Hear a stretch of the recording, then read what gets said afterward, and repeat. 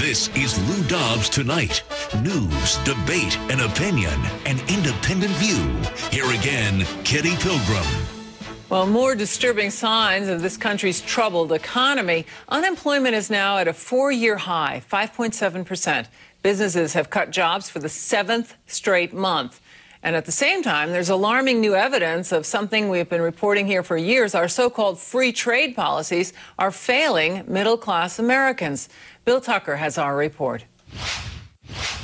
Our economy lost 70,000 manufacturing jobs in June and July alone. Since December, 271,000 manufacturing jobs have been lost. The manufacturing job losses have been accelerating, even though we have a smaller manufacturing base.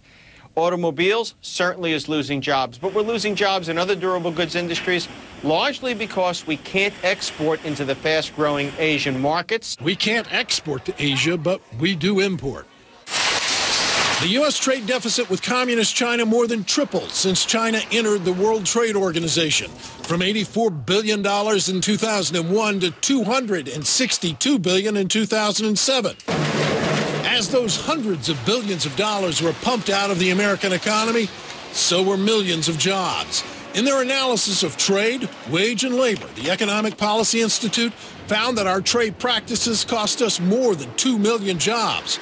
44% of the workers who lost their jobs were workers with no college degree, posing a big risk to our economy. 70% of American workers don't have a college degree. That's 100 million workers.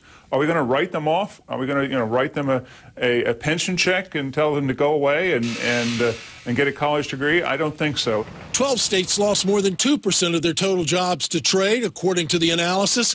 Idaho and New Hampshire led the country, each losing 2.5% or more. 2/3 of the jobs lost were manufacturing jobs, and many of those jobs, roughly 200,000, were jobs held by scientists and engineers within manufacturing.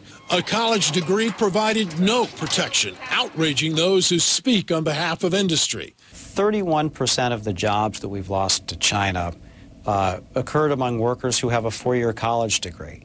And more than 500,000 of the jobs occurred in the computer and electronics sector and advanced technology. The very jobs that we have been told are the future of the American economy. Now, according to this report by the nonpartisan EPI, 1/3 of the workers who lose their jobs will not find another job. And among those that do, the jobs will pay less, about $8,000 a year less, stripping $19 billion in wages out of the economy. That's what it did in 2007. The single strongest source for job growth now? Government. And Kitty, the taxpayer base is eroding. That's right. And state and local governments may have to start cutting jobs as the economy trims the tax base. It is what they call a non. The cycle is not good. It feeds on itself and it caves in on itself. Thanks very much, Bill Tucker. Disturbing report.